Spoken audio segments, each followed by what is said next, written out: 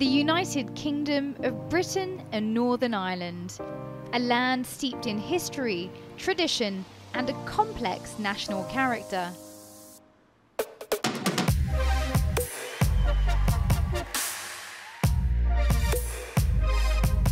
The notion of Britishness has really evolved over time. It used to be Englishness. What defined the nation was really the ability to hold the country together, the Queen, and then the rest followed. What is Britain to the many different people who make up the population of these isles today? When the British people have chosen to move away from a European identity and along a more isolationist path.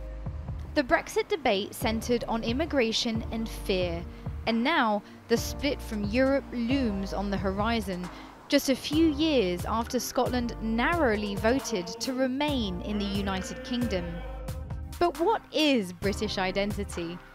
There's a stereotype of Britishness. It's a brand exported across the world. It's sold on postcards, tea towels, and TV shows watched around the globe. Britishness is about tolerance, patience and acceptance. Being part of a family and being part of a large community, you feel welcome. Winter country walks. I feel like it's almost a costume that you have to put on, but only some people can wear all of the pieces, and I'm only wearing a few bits. It's a dynamic, ongoing thing. It's a story that will continue. But there is also a different side to Britishness. As everyone knows, there's nothing more British than a cup of tea. But there have never actually been any tea plantations in Britain.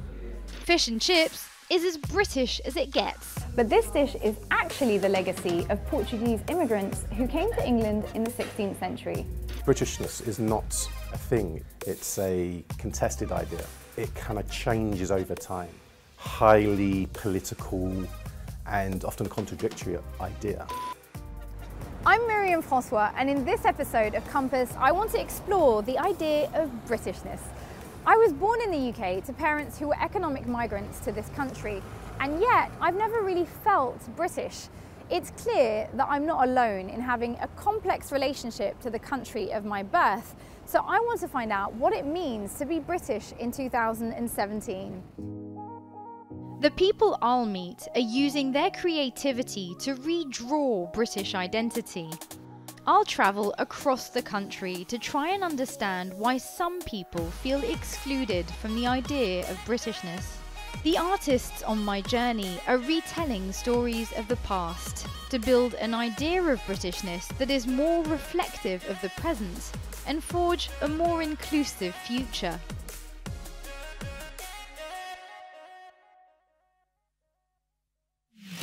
This is a city that was at the heart of Britain's Industrial Revolution, a manufacturing powerhouse.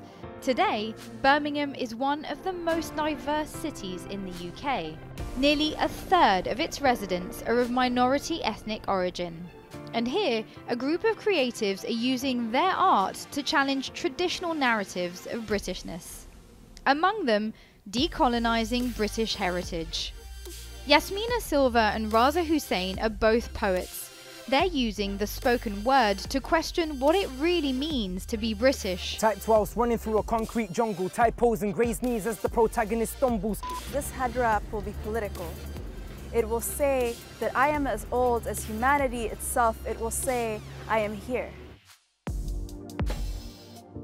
They brought me to this exhibition called The Past Is Now. It aims to show a fuller picture of the history of empire and explore other perspectives which have not been represented. As we wandered through the exhibition, we happened on some more typical images from British history. The fact that these are the sorts of images that are usually represented in our museums, in our galleries, I mean, what story does this tell about Britishness? It makes me wonder what people actually know about Britishness outside of just England. Like, do they know about colonialism and the atrocities there? The British Empire was phenomenal in the way that they orchestrated their rule over most of the world. But to know the ways in which they did them, and to know that they were celebrated for their methods is the scary part of it. What do paintings like this make you feel about Britishness? I mean, I feel like I'm British, but I know that I can't relate to that. If you're talking about, oh, Birmingham was brilliant, it's got loads of canals. Those canals were built to ship guns to the colonies, and kind of it was a big chain making centre. Chains were used and they were sent to the Americas to shackle enslaved peoples. So it's kind of this kind of dichotomy of making sure that you're telling this story, but you're telling all of the other stories as well. One of the things that's been lacking in Britain is any acknowledgement that Britain had a colonial past and it shapes the present, and that colonial past was violent, it was based upon exploitation, and it wasn't this kind of benevolent project in which we went out simply to give some roads and some railways and some democracy and some literature to the various parts of the world. So part of the problem today, I think, is that Britain, even today, still hasn't confronted that legacy in an honest way. And that allows, I think, for the perpetration of racial inequalities in the present, because in a sense the past isn't even acknowledged and understood fully. But not everyone in Britain thinks the legacy of empire is a negative one. In fact, 59% of people think the British Empire is something to be proud of, while 19% feel ashamed of it. A third of the country would like it to still exist. I want to try and better understand what this says about the UK and the complex relationship between people's identity and the ideas of Britishness that we find in our history books. So I've come to a school in East London to meet someone who's trying to give a more rounded picture of Britain's history. Paul Crooks is an author and historian. He aims to inspire young people to uncover more about their history. Black history, what does it mean? The first thing that comes into your mind? Slavery. You think of slavery. What do you think of? There's no positive way for slavery, but when we think about it, we've done a lot of stuff. Come across examples where, young people have believed that black people were only ever slaves. And if we're talking about the last 400 years of history, yeah, there's a certain truth to that, but it's not the whole truth. And when you give these sessions, what do you hope that the children will take away from them? I'd get them to look at black culture, black history and the contribution to black British history with more appreciative eyes. Black history doesn't begin with slavery. For me, the big picture is about empowerment, and your ability to make a wider contribution to society. That historical legacy of Britishness being tied to, if you like, kind of colonial domination with the whites at the top was never really contested. Was always there. So even in those in that decolonial moment when they have the anti-colonial struggles, there's still a notion of those countries breaking away from Britain, but Britain itself staying white, which of course then raises the question, well, suppose you are black or Asian and British, what's your place within society? If identity is about where you're from, what happens if your ancestors are written out of history? I realised how important it is for young people in Britain to be able to see themselves in their country's past. Or as the next person on my journey put it, as my mum used to say, it's always good to see your face. And if your face is denied, you don't see your face, then it comes back to self-worth. Am I part of society? Michael is doing just that. He's highlighting the presence of black people in 16th century Britain, debunking the idea that slavery was the beginning of an African presence in England. John Blank was the black trumpeter to the courts of Henry VII and Henry VIII. He was significant because one is the first person of African descent who both have an image of and a record, and that's reflected in his entry in the Oxford edition National Biography. But for me, and many people, it's significant in the fact that he was there. He was there because often there's a denial that there were black people in Tudor times, and there were. Not much is known about John Blank, so Michael has asked contemporary artists to reimagine his story. The strapline is imagine the black Tudor trumpeter. And that's the important thing. To get people, his imagination, that there's a person, well, we can reinvent him, because we know a little bit about him. Well, let's extemporize, let's conject, let's move it forward, let's move the narrative, let's create different things about him based on what we know, what we understand, because all human progress is made on imagination. One of the things about national identity is that it's imagined, and therefore the symbols become really important. Who are we? The narratives, the stories that we give to kind of bind us together, the social glue, if you like. And therefore artists play a really important role because they ask these questions. Not only who are we, but who could we be? More than 50 artists have played a part in shaping this story. Adelaide Demoa has spent months working on her interpretation of John Blank. She's forging his identity by blending elements of her own past with that of John Blank. The start of my artistic process is body printing, so I usually will cover myself in paint and print onto the canvas to form an imprint of myself and leave that, and then from there I overlay with images, so that's the image of John Blank. And I also overlay with text to tell stories. So on this particular piece, I'm telling the story of John Blank as I saw him. Who was John Blank the way that you imagined him? I went back to myself and I started thinking about what it meant to be black and British. And then I started thinking about the journey that my parents took to get here. If he was African, his name would not have been John. And then I thought, my dad's name is John. My dad's name is John Demoa. And so then I just started imagining him as my dad. And then that's where it started from. And when my dad came to this country, and my dad's name is actually Kwame, right? But people had difficulty saying Kwame, so then he adopted John. The John Blank project shows the power that artists have to reinterpret and build on stories of the past, to bring back to life the forgotten. There is a danger when you think about what's presented in the media, consistently, historically and currently, of presenting a single story or a stereotype of who black people are. And I'm kind of sick and tired and bored to tears of seeing that single story. Adelaide has connected her own personal history and identity with the forgotten history of John Blank, linking the past and the present through her work. Artists have the freedom to rethink ideas about Britishness. Artists can be provocative, irreverent, commemorative, and they force people to rethink their views of the world, but also their views of their own community. History, as the saying goes, is told by the victors. But what of the stories of people who are left out of history? The story of John Blank has made me think about the people that never made it into the textbooks. That's why I'm crossing the channel to France.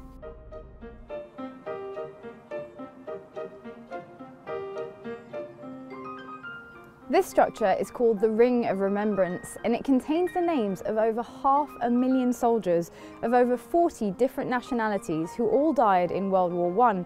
Here, 40,000 soldiers who lost their lives in the First World War are buried. Among them are 500 Muslim soldiers from the former colonies who fought for the Allies. Not taking centre stage in the history books, these people's heroics in the Great War are often forgotten. And now the stories of these soldiers, Sikhs, Hindus, Muslims, Buddhists, who all fought for Europe's freedom, is finally being heard. We have an identity crisis when we were in the UK and dealing with what it means to be Muslim, what it means to be British. The soldiers were going through the exact same thing. This tour has been organised to remind people of the forgotten history of Muslim soldiers. Some of the relatives of the soldiers who fought for the British say that their story has been buried, and with it, an important chapter in British history. Dilawar Chowdhury's great-uncle fought in World War I as part of the colonial Indian regiments who were supporting Britain. He feels their sacrifice has been forgotten. My great-uncle and his colleagues' contribution and in their involvement in this campaign, it makes me so proud. It's so important that they need to be recognized, they need to be acknowledged, they need to be respected. As we're living in a diverse country, we need to be including all elements of it, and we need to be a part of everything.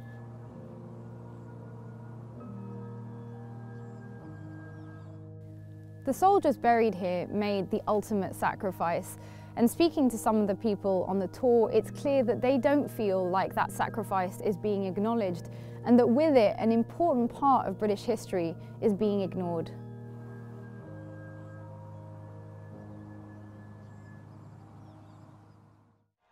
Back in the UK, one artist is making sure that a part of Britain's much more recent history is not being ignored.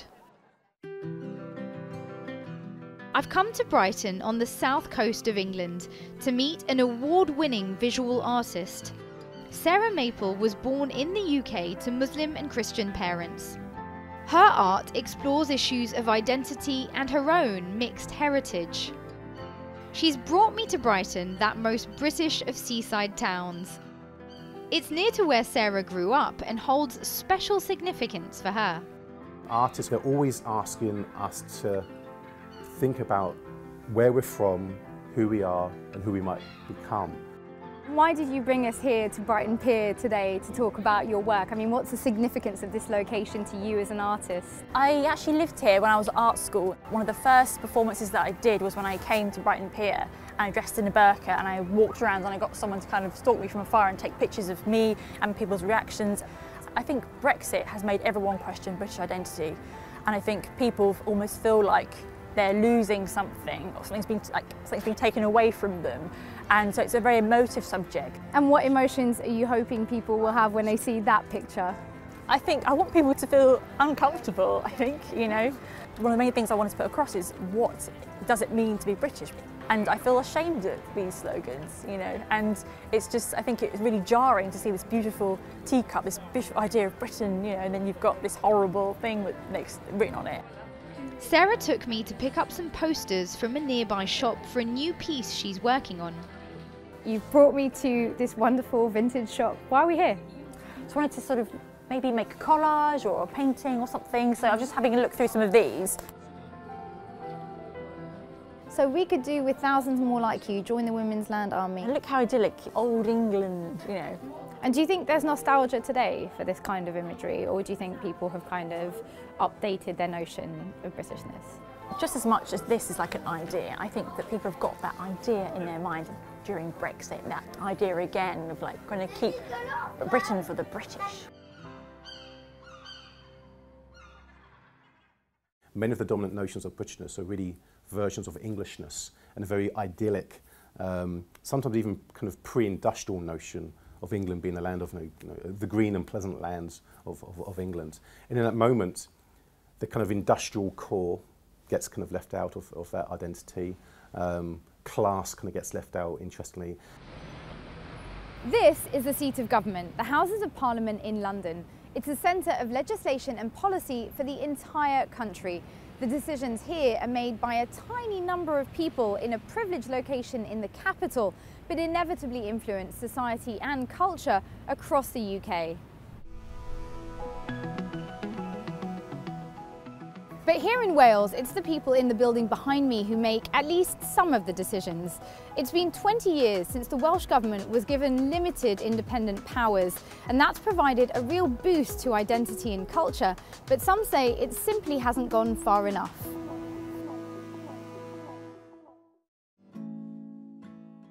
Griff Lynch is a musician and filmmaker.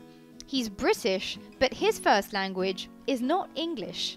He doesn't identify as British and makes most of his music in his native tongue, Welsh.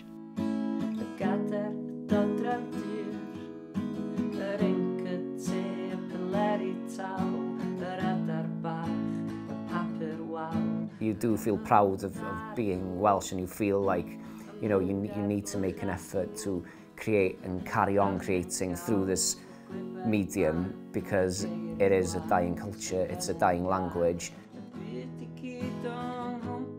So do you feel like making art in Welsh is political for you?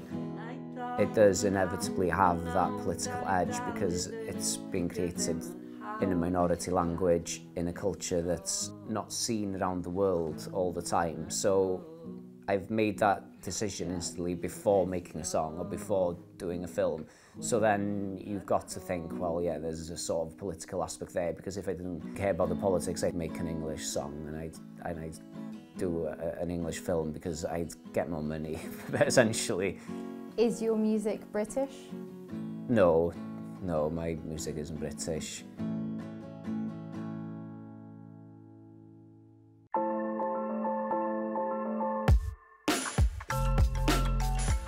Wales has long been one of the creative hubs of the UK, and much of Welsh music and art has been political, wrapped up with Welsh identity. Griff brought me to the Senedd, the seat of government in Wales. Has devolution made you feel like Wales is more recognised in the concept of Britishness? Welsh politics has developed and it's definitely helped Welsh identity. You know, people in all around Wales, they know that there is something here. The difference between Englishness and Britishness is really important. Most English people would say they're British. Most Welsh people would say they're Welsh, and then British, and sometimes just Welsh. So I think there's a position of power and privilege. So what is British identity? And was it a lack of national identity that partly led to the Brexit vote? A sense of British identity is perhaps more unclear than ever before. But one musician and political activist is shaping a new vision through his music. Loki is British Iraqi and one of Britain's most well-known independent hip-hop artists. His music often engages with issues of identity and power.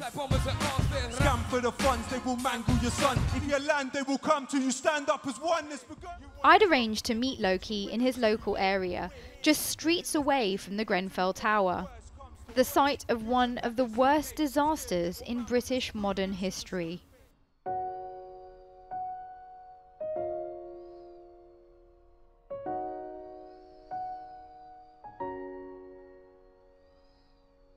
In the early hours of June 14th, 2017, a fire engulfed the central London building, leaving 71 of its residents dead. I think from the time of empire that Britishness has actually included a sense of the spectatorship of suffering.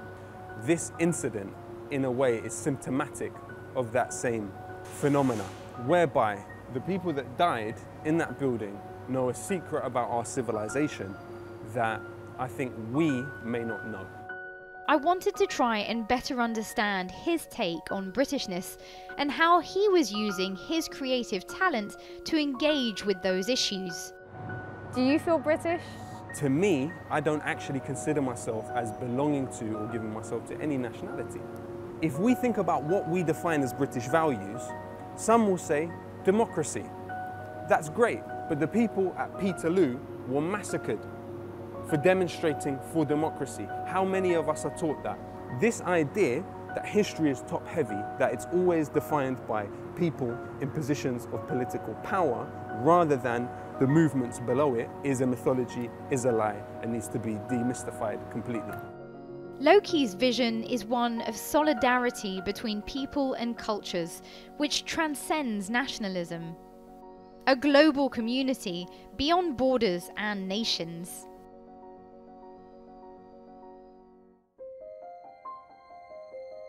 The artists I've met on this journey have been working to redefine the concept of Britishness. They're using their art to challenge the dominant narrative, to question the assumptions and stereotypes of traditional British values, and to bring about a more complete and inclusive vision of identity for the future. You can be the person you want to be, because your identity is a construct. The artists I've met are drawing a modern version of British identity. My identity is very layered, that's a fact. I have liberated myself from senses of belonging to imagined communities. Casting aside stereotypes of Britishness to create a freer and more open forum for a fresh 21st century British identity. It's not the multiculturalism of state policies, it's an ordinary lived multiculture in which black and white people shop together and they eat together and they watch sports together and they even become lovers and produce new types of family structures. Without all of these different communities contributing, whether good or bad, we made this place what it is today. What it means to be British has always been in flux. And what I've realised from speaking to the artists is that right now, the idea of Britishness is more fluid than ever. National identity is back in the spotlight. The fallout from Brexit, Scotland's future in the Union, and growing calls to confront the legacy of colonialism have all added to that debate. Now, the artists I've been speaking to are using their craft to challenge those issues and to create new spaces in which hybrid identities exist as fully British. And in so doing, they're forging a fairer and ultimately more accurate picture of Britishness.